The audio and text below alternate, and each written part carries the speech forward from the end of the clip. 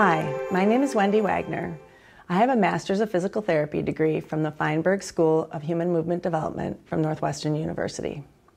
Today I will discuss when you should consider a powered toilet lift, the types of conditions most likely requiring a powered toilet lift, the selection of the right powered toilet lift, and when to consider accessories, how it works, and how to use the product, which model to recommend to your patients, and the added benefit of an electric washing bidet to maximize hygiene. There are different times when you should consider a powered toilet seat.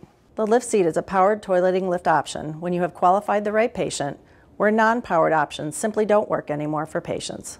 For example, seat risers, grab bars, toilet chairs, and physical therapy, or with progressive diseases, where the goal is to maintain maximum independence with activities of daily living and to maintain dignity. The ultimate goal, of course, is to protect against the fall. According to a report from the Centers for Disease Control, the leading cause of falls occurred in or around the tub or shower and on or near the toilet. An additional goal and benefit of a powered toilet lift is protection from injury to the caregiver who may have previously been assisting in the transfers. There are various types of conditions where a powered toilet lift is most beneficial. For example, in neuromuscular diseases like Duchenne's muscular dystrophy, ALS, multiple sclerosis, spinal muscular atrophy, myositis, and myasthenia gravis.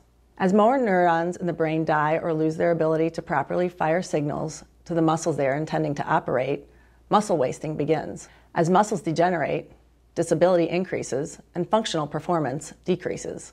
When a patient's disease has progressed to the point where they can no longer perform a sit-to-stand required for a safe transfer on and off the toilet, a powered toilet lift provides safety, independence, and dignity. In order for powered toilet lifts to be most beneficial, the patient needs to be weight-bearing, ambulatory with or without an assistive device, and other means of toileting solutions have failed. Other diseases where a powered toilet lift is appropriate include rheumatoid arthritis, osteoarthritis, orthostatic hypotension, patients who have been given hip or sternal precautions after surgery, or patients who have experienced general muscle wasting from the aging process. The following information was provided for you by the manufacturer LiftSeat.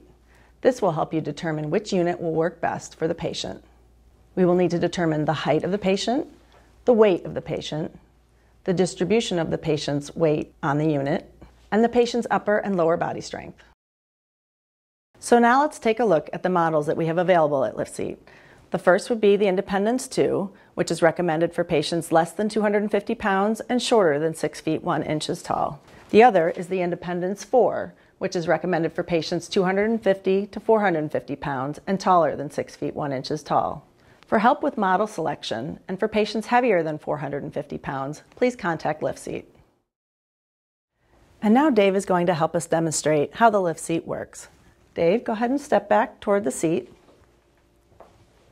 Reach back, there are handlebars there for you to hold on to. Lower yourself down comfortably. Good. And scoop back until you're comfortably seated in the seat. Good. There is a pendant here for you to help lower yourself down. And lower yourself down into a comfortable position. When Dave is finished eliminating, he will rise himself to a standing position using the hand pendant. Okay, Dave, go ahead and scoot forward. Using the handlebars for support, stand yourself up. And now Dave will be able to ambulate away from the toilet with or without an assistive device, or transfer to a nearby chair. Here are some final key design features from the manufacturer. The LiftSeat does not touch or put any pressure on the toilet. This means it won't break the toilet or break the seal of the wax ring. The LiftSeat will raise the patient slowly. That can help reduce the risk for orthostatic hypotension that can happen if a patient was raised up too fast. There are no pinch points. The surfaces don't close on one another. The lift raises the patient up vertically while moving them forward and ends with a slight seat pitch. It won't tilt them onto the floor. The unit can be used over the toilet or by the bedside if that is what is required by the patient. The unit is easy to clean. It has waterproof and particle-proof electronics. It has battery backup for power outages or battery-only power available.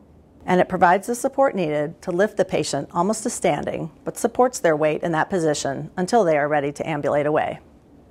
We have a number of accessories that are available, including a big button hand pendant, locking caster wheels, a commode bucket, splash guard, padded toilet seat, and height extenders.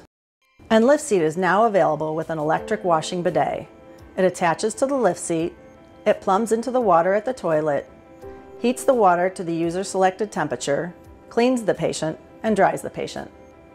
Please contact a LiftSeat representative for additional information and support.